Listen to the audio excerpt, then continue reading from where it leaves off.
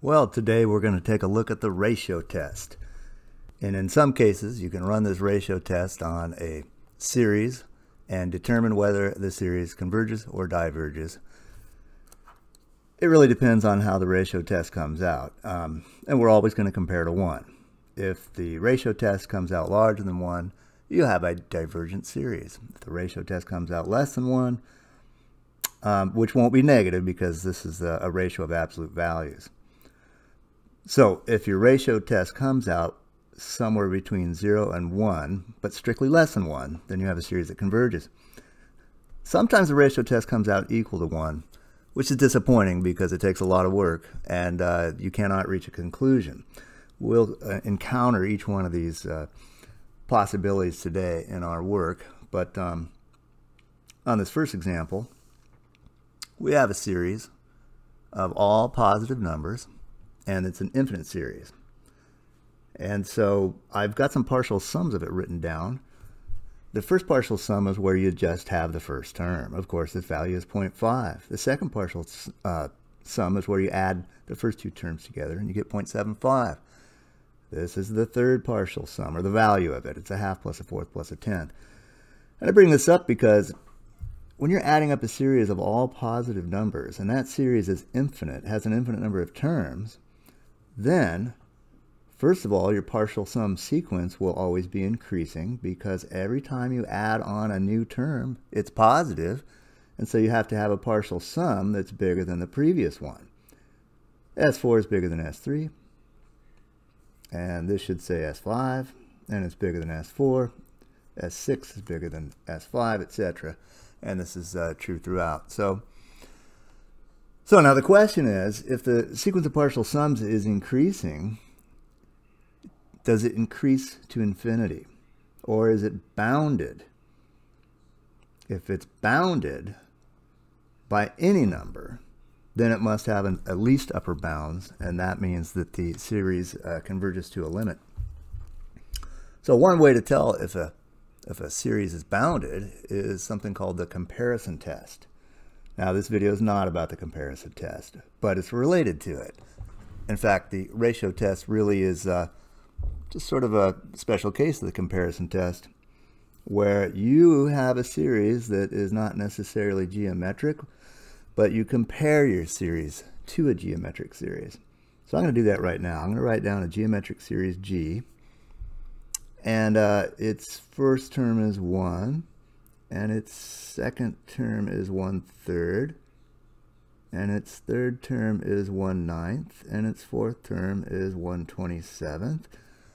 And you, I think, can tell that it is geometric because each term divided by the previous term makes 1/3. Or another way to think of that is I can multiply, for example, 1/81 times 1/3, and I get the next term, which is 1/243. Now, this is an infinite series, and it's geometric, and its common ratio is 1/3. Because its ratio is close enough to 0, we can compute the value of this series.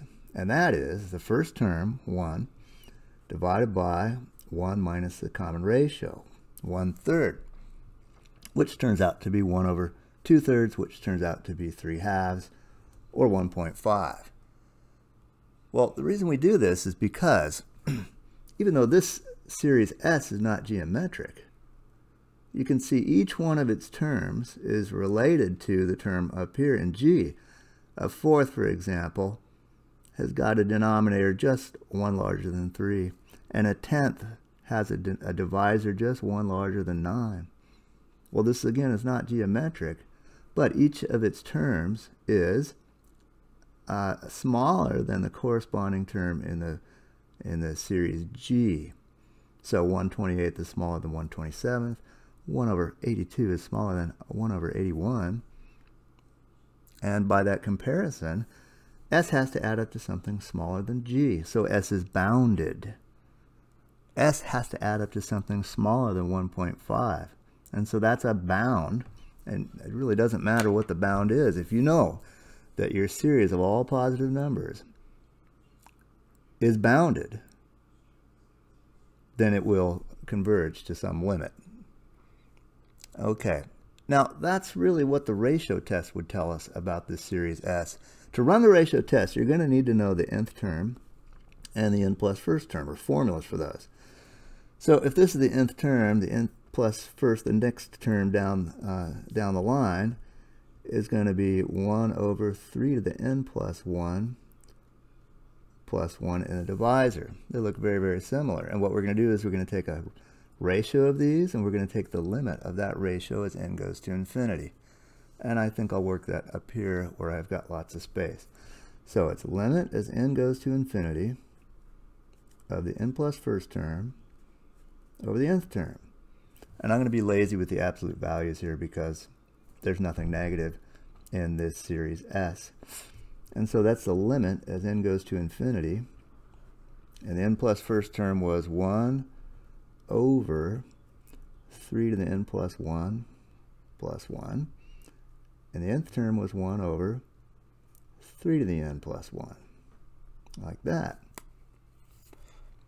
Now, I'm taking a limit of the ratio of ratios. I can divide by this t sub n term by, inverting it and multiplying it. And of course, that's going to look like this. The limit as n goes to infinity of 3 to the n plus 1 over 3 to the n plus 1 plus 1. So notice that this one ended up in the numerator, and this one is still down here as a divisor.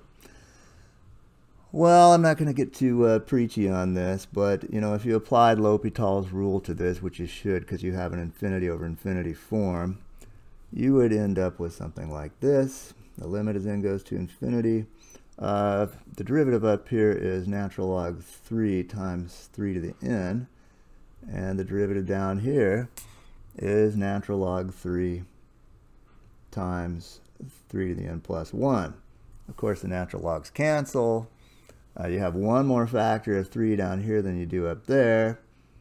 So cancel these, subtract these exponents, and you end up with a limit as n goes to infinity of 3 to the negative 1 power, which of course is a constant, and so the answer is just 1/3. All right, that is less than 1.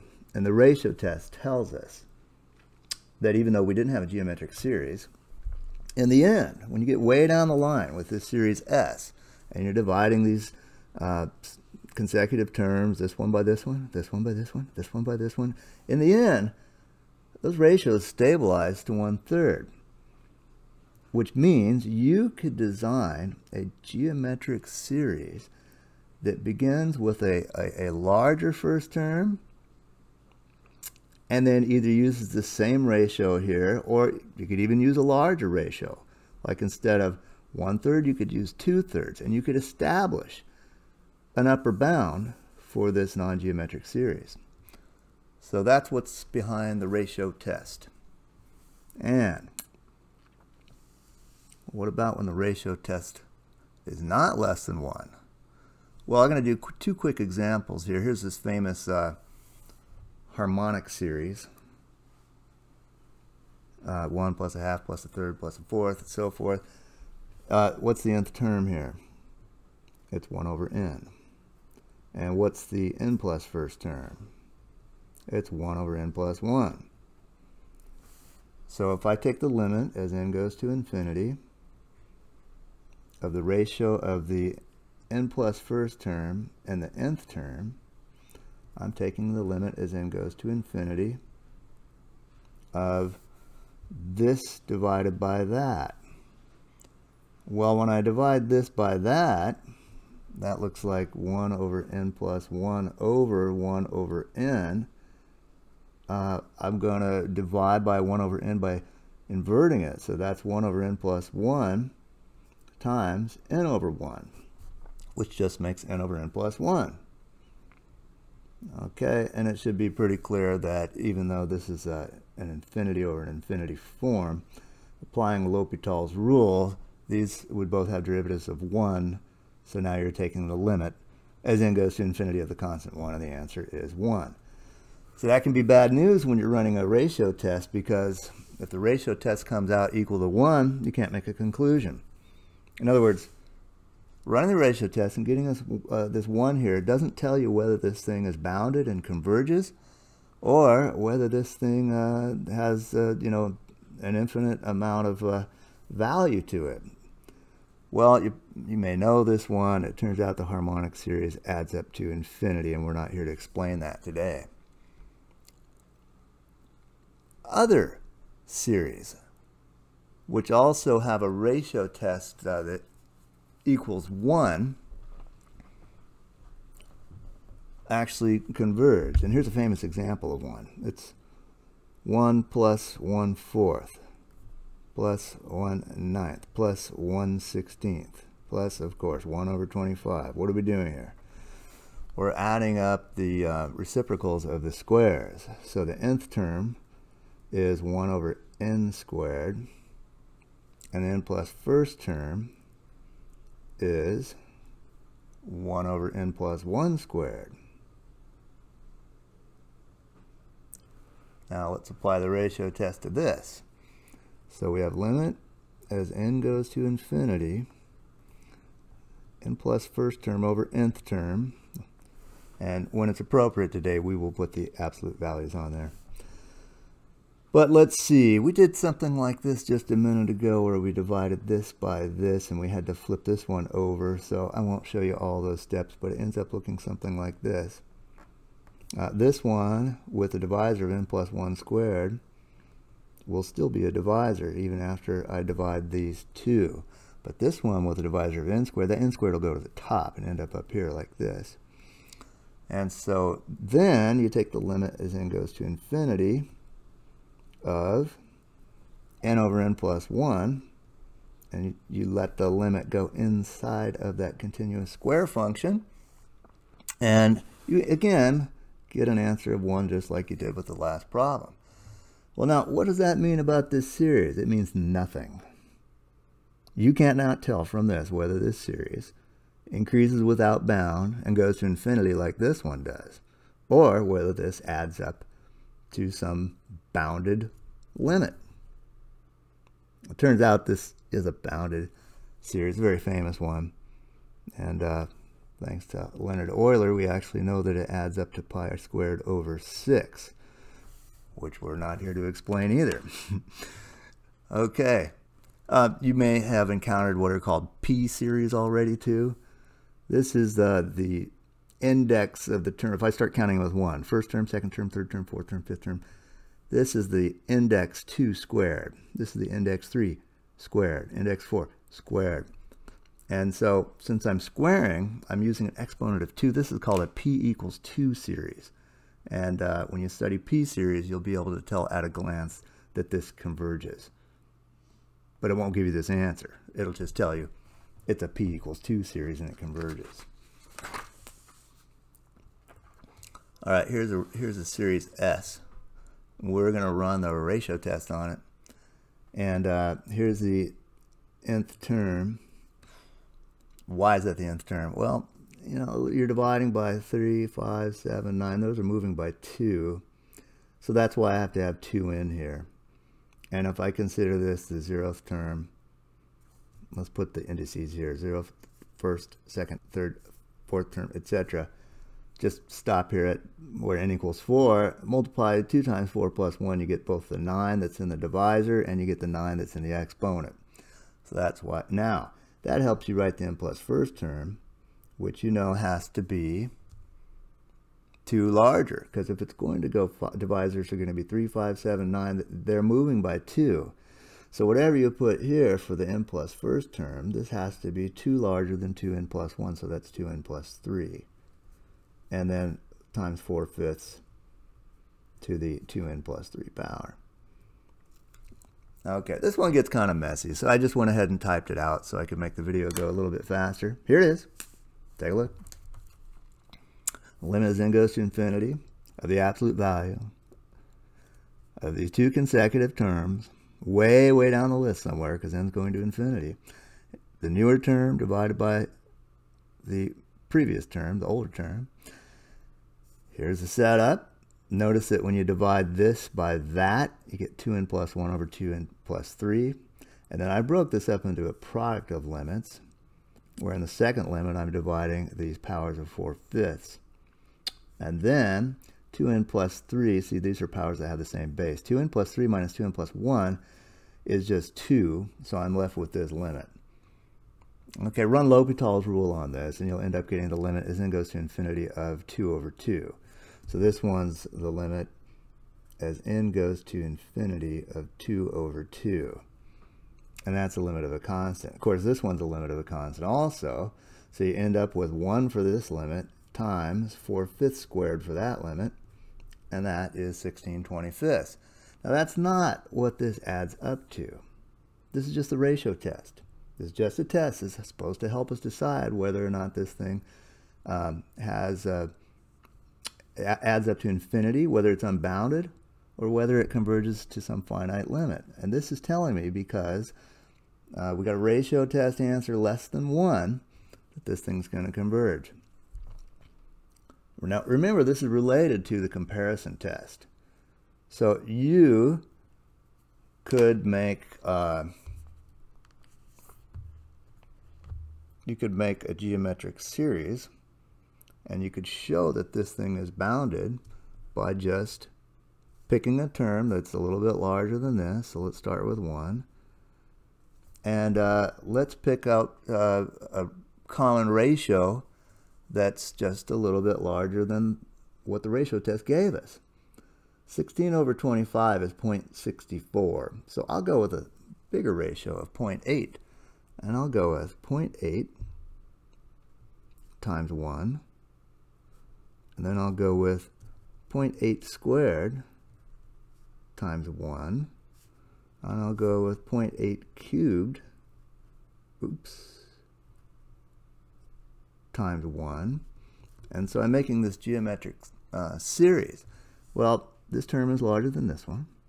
This term is larger than this one, as I will demonstrate. This term is larger than this one.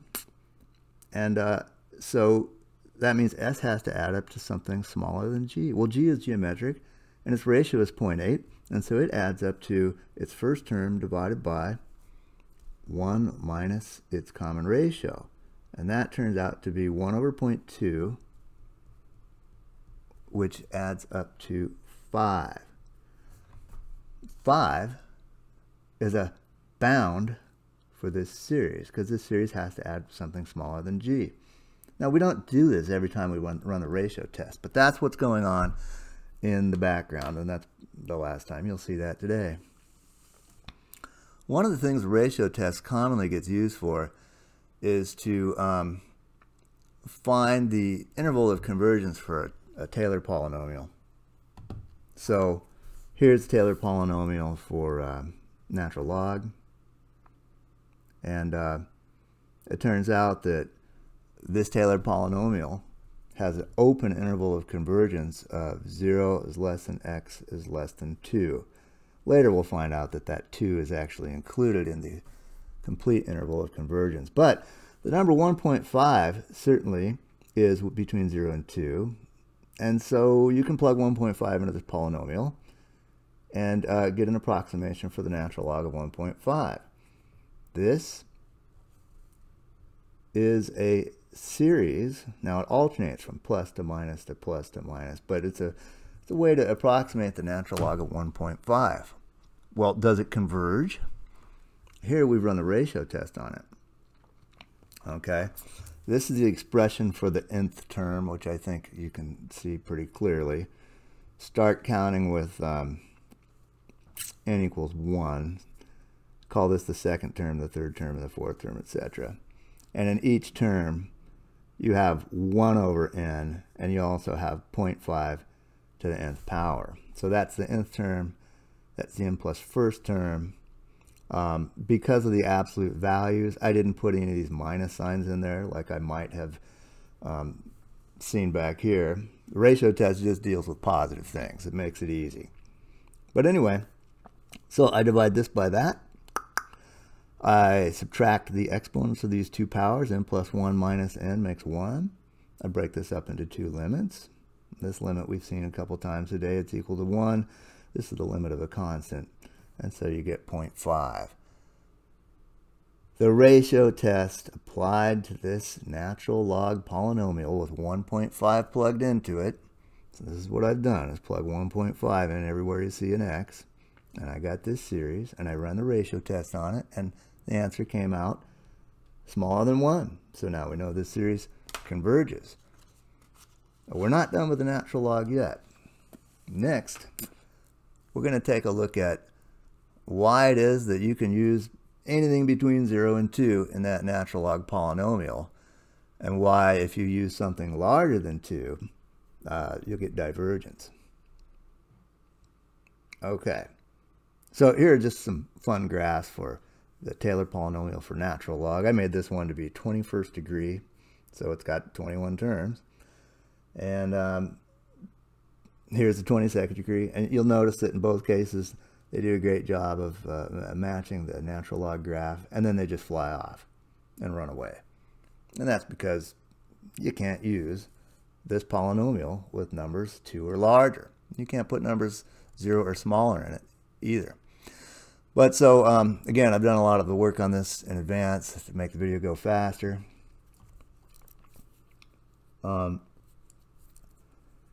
Here is the nth term, and here is the n plus first term. And I've dropped all the -1 powers off of there because we're running absolute values. And again, I broke this up into a product of 2 limits. One where I divided these, and I got n over n plus 1, and one where I divided these. Well, these are powers of the same base. You can subtract the exponents to get x minus 1 to the first power, which is just x minus 1. Okay, well, what's this limit again? It's 1. And what is this limit? Well, there are no n's in here. This limit is not affected by n. So as far as n is concerned, these guys are constants. So you get 1 times absolute value of x minus 1. Now, did the ratio test come out smaller than 1, bigger than 1, or equal to 1? That's up to us to determine. What we want to do is take the result of the ratio test, in this case, which is an expression, and we want to write that that needs to be less than 1. Well, of course, if the absolute value of x minus 1 is less than 1, it's because the contents of this absolute value are close enough to 0. They are between -1 and 1. So now I know -1 is less than x minus 1 is less than 1. And now I know that if I add 1 here and here and here, I'll get add 1 here and here and here. I'll get 0 is less than x is less than 2. That's the open interval of the Taylor polynomial for the natural log. And it's beyond today's, the scope of today's topic to explain why the 2 can be included for the so-called complete interval of convergence. All right, just a few more examples here. Find the open interval of convergence for each Taylor polynomial. Well, I can tell by the sigma notation what the nth term looks like. It looks like well, let's go x minus 4 to the nth power over n. And I'm going to need to know the n plus first term too. So that would be x minus 4 to the n plus 1 over n plus 1. Now, I want to show you a very, very nice shortcut where you can avoid writing out all these tedious steps like some of these ones I've typed here today. And see if this makes sense. Each one of these terms, tn and tn plus 1, are really composed out of 2 things: a numerator and a denominator. A numerator and a denominator, and that's it. And the denominator has just 1 factor, and the numerator has, well, just 1 power. Keeping that in mind, I'm going to run the test here with the n plus first term on top of the nth term and absolute values, but I'm just going to skip into this several steps. This is an efficient way to do this. I'm going to write for this problem 2 limits, and both of these are going to look like fractions. And the second limit is going to be a fraction with absolute values. And remember this, all terms or factors that involve x go here. All factors or divisors that don't have x go here.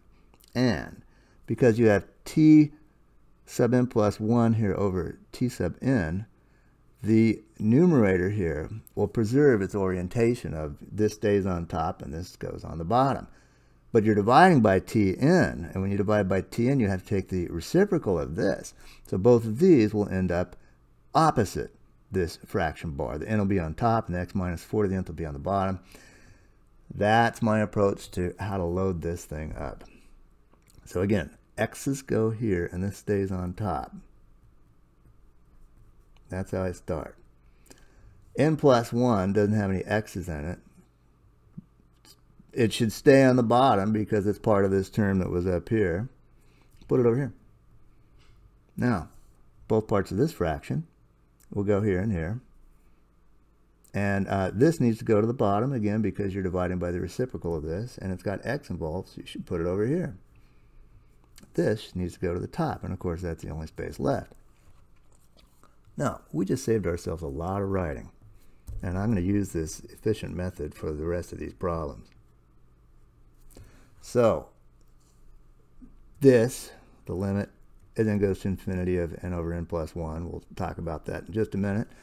On this one, you're dividing two terms, or excuse me, two powers.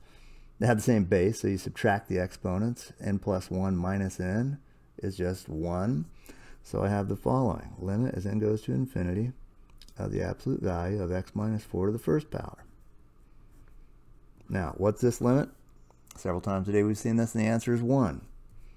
What's this limit? It's not affected by n. It's just the absolute value of x minus 4. And so our ratio test ended with an expression. We can't tell if this is bigger than 1 or smaller than 1 or equal to 1. We just don't know. But we can require it to be less than 1. And you saw this in the last problem. If the absolute value of x minus 4 is less than 1, then our polynomial will converge. And this will reveal the type of x's that you can put into this polynomial and expect convergence. Absolute value of x minus 4 is less than 1 means negative 1 is less than x minus 4 is less than 1. Now add 1 here and here and here. Or excuse me, not 1. Let's add 4 here, here, and here. And what we'll get is x trapped between a 5 and a 3. And that is your open interval of convergence for this Taylor polynomial. All right, this next one is kind of famous. If you write it out, I think you'll recognize it. So if n equals 0, I have x to the 0 over 0 factorial. That's just 1. If n equals 1, I have x to the first over 1 factorial. That's just x. When n equals 2, I have x squared over 2 factorial. That looks like this. And the next one is 1 over 3 factorial. X cubed. Do you recognize this? Of course you do. This is the Taylor polynomial for e to the x. I expanded around x equals 0, so it's also a Maclaurin polynomial.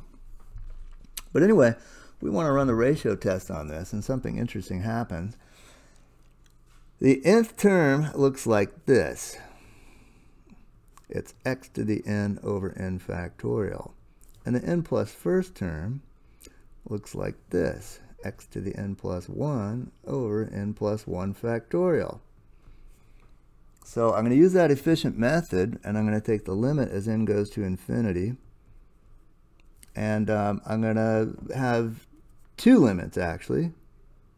Sometimes you need 3 limits. But both these limits are limits of ratios.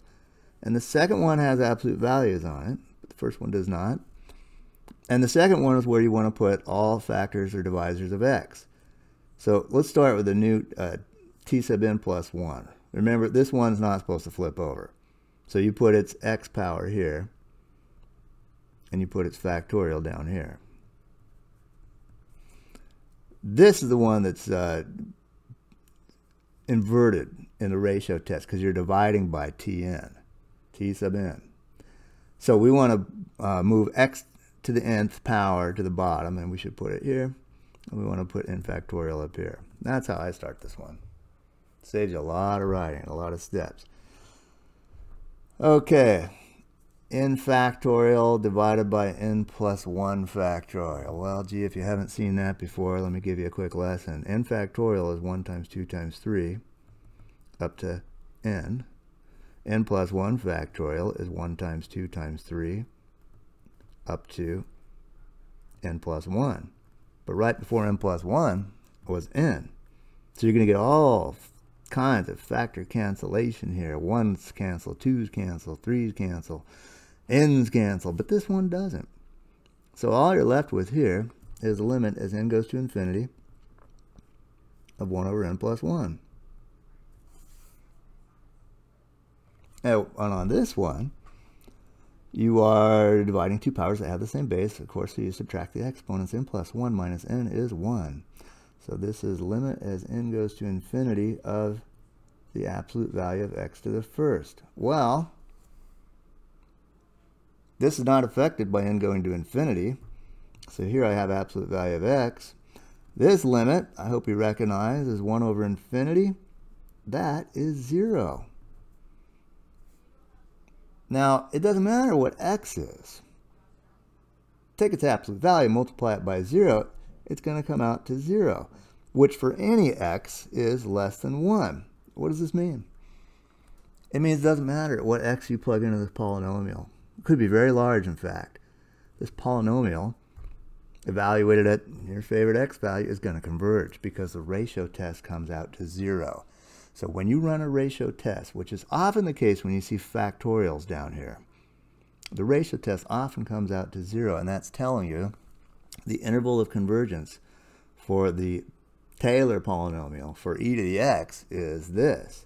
Negative infinity is less than x is less than infinity. All right. Whew, long video. We can do one more, can't we? Now this one's pretty complicated. Disregarding the power of negative 1, because remember in the ratio test we're going to do something like this. Limit as n goes to infinity, and we're going to do absolute value of the n plus first term divided by the nth term. And that's why when I run a ratio test, I don't worry about powers of negative 1. I just want to know what the nth term looks like in absolute value. So think about this. What's the absolute value of the nth term? And that's x minus 6 to the nth power over n times 2 to the nth. What's the n plus first term look like in absolute value? Well, that's x minus 6 to the n plus 1. And down here it's n plus 1. And then also times 2 to the n plus 1. Well, I'm going to run a ratio test which looks like this, and I'm going to put down 3 limits this time. Why 3 limits? Because each one of these has got 2 divisors and 1 power up here in the numerator. That's like 3 components. So I'm going to have a limit times a limit times a limit. And each one of these limits is going to have a ratio. And the last limit is where I'm going to have the ratio with the absolute value around it. It doesn't have to be done this way. This is just the way I like to do it. Okay, this is very efficient if you do it right.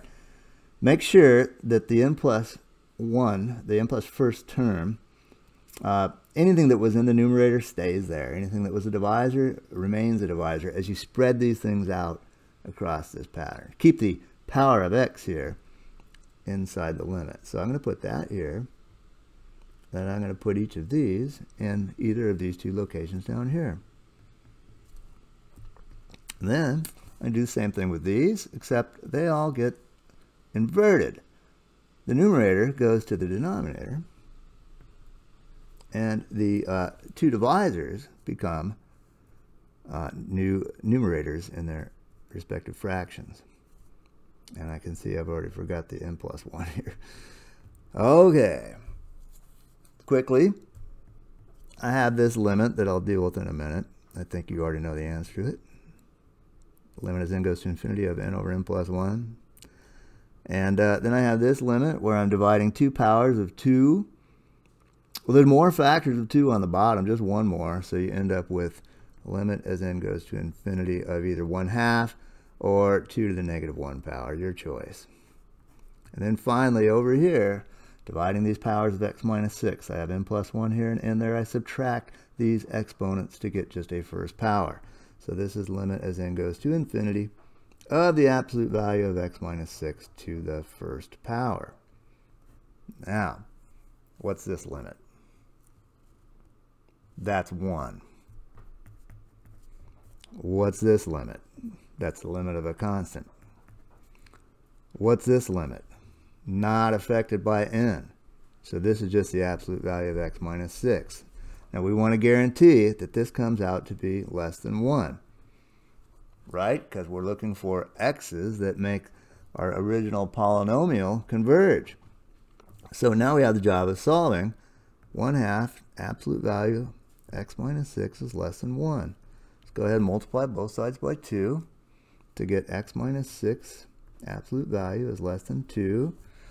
That means x minus 6 is somewhere between 2 and negative 2. That's how close to 0 it has. So you're going to solve this. Negative 2 is less than x minus 6 is less than 2. And finally, add 6 here and here and here. Add 6. And you'll get 4 is less than x is less than 8. And that is your open interval of convergence for this Taylor polynomial up here. That's enough for today. 36 minutes into this. Hope you enjoyed this. My name's Eric. Have a nice day.